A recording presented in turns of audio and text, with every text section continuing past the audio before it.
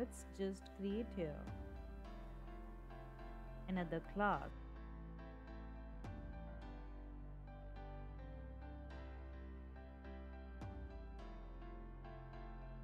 Hi, welcome to another tutorial of architectures. So today's topic is classes. We described classes in our previous tutorial in part 1 about how to create a class, what is syntax of a class, what is class in Swift programming language, and how to create an object of a class, how to initialize variables in a class as default. So today's topic is about class, how to create variables, their initializers, how to override a method, how to extend a class in a class. So let's begin. First of all, let's just initialize class person in brackets. Now initialize variable name, type will be string, then var age, type will be int. So I created here two variables, but the error goes here. Class person has no initializer. So in previous tutorial, I initialized variables and their default values. But in this tutorial, we have to learn about initializers. So what are initializers? Initializers are simple to initialize some values in the variables that are created in the class. So let's just create an initializer. Type here init. Then we have to just pass the variables that you can say parameters,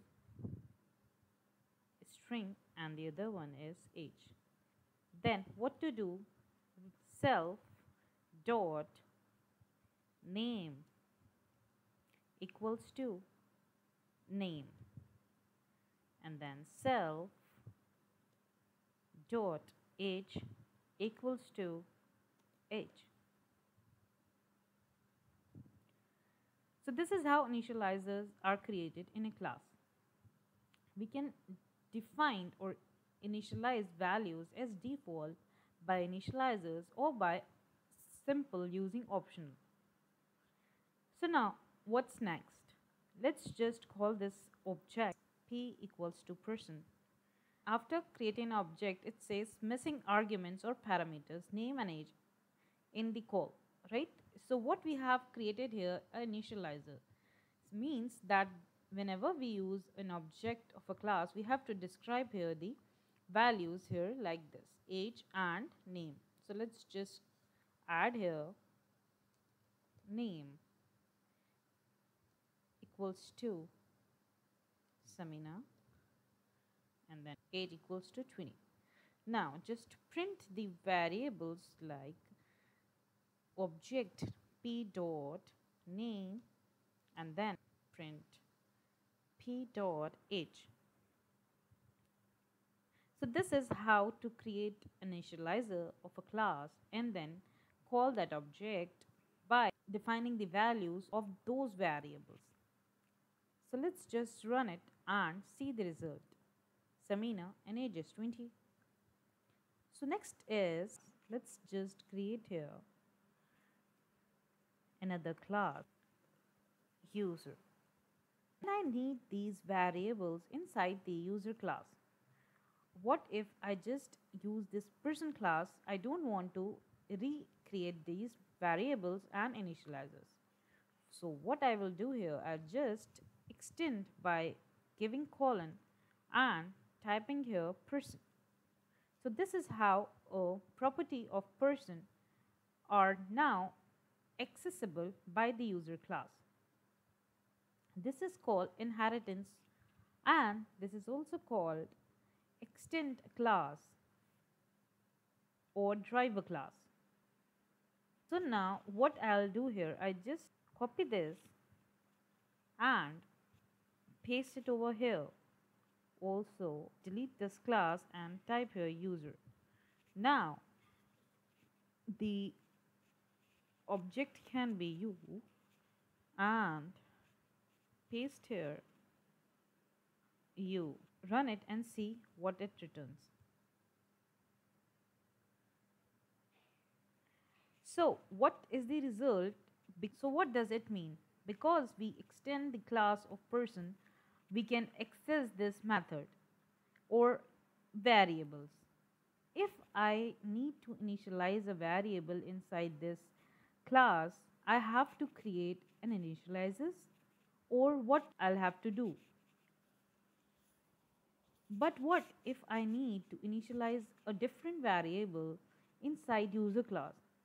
What complication will come up to me? So now let's just initialize here a variable address colon string. So now what I have to define here, initializers.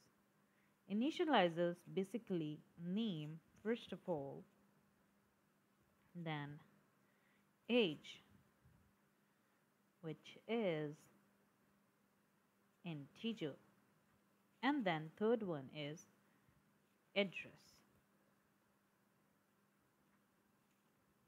which is also a string. So now what I have to do is delete this statement, and first I have to just type here self dot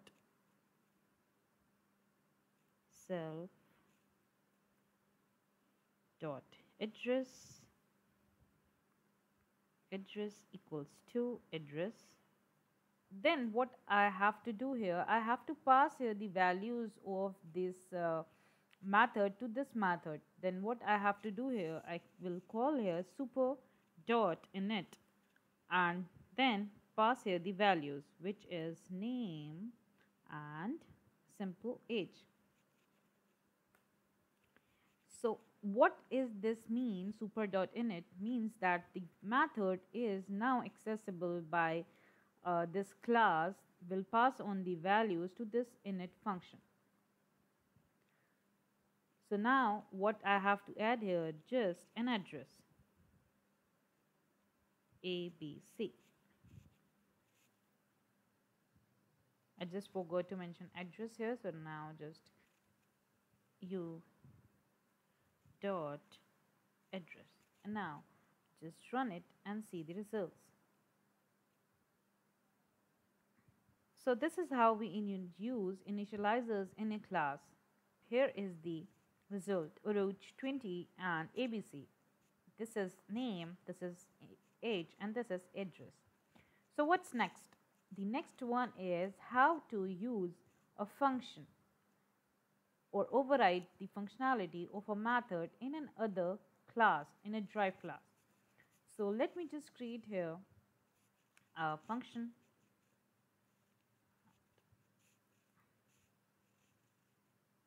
Let me just create here a function is alive.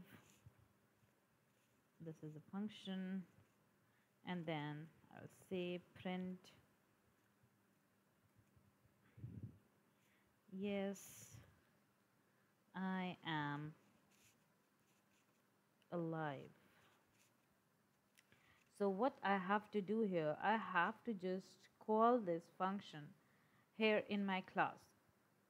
So what I will do here, just see. I'll type here override, and then function, override function, and then is alive.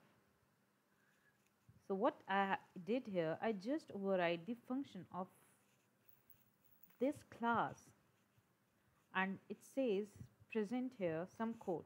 So let's say super dot alive. Super means calling the super class function in this method. So now what I will do here, I'll say u dot function is alive, and let's run it.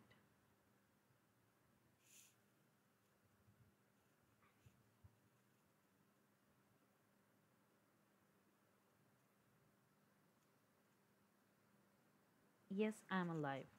So what if I had some functionality of my own by calling this method? Like if I'm calling a function of clicking a button, but I have to do certain tasks in that function, or printing a name, or calculating some functions or variables or anything. So what I'll do here, I'll just go with print name and then just run it. So what it will do, it will print this code and this code also. So now just call this function and see the results.